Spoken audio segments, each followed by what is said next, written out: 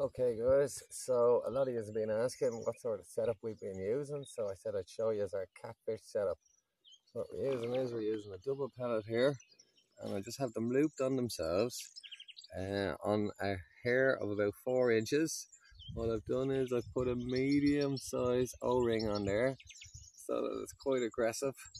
As it pulls down, it nearly engages every time, so that's what you want when the fish takes.